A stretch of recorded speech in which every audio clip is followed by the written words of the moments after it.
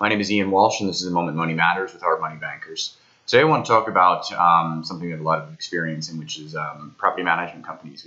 We had built one and sold it to currently the best one in the city. And there's a huge difference. A lot of people come to management companies thinking that they're all built the same. All you got to do is collect some bills, process some rents. There are so many moving parts in the back end of a company, and so many of them do it wrong.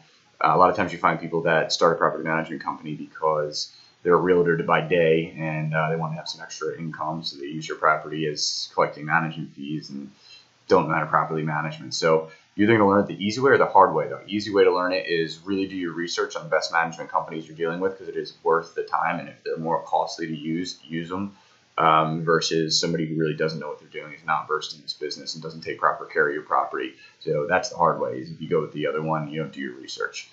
Spend the time to understand that all property management companies are certainly not built the same.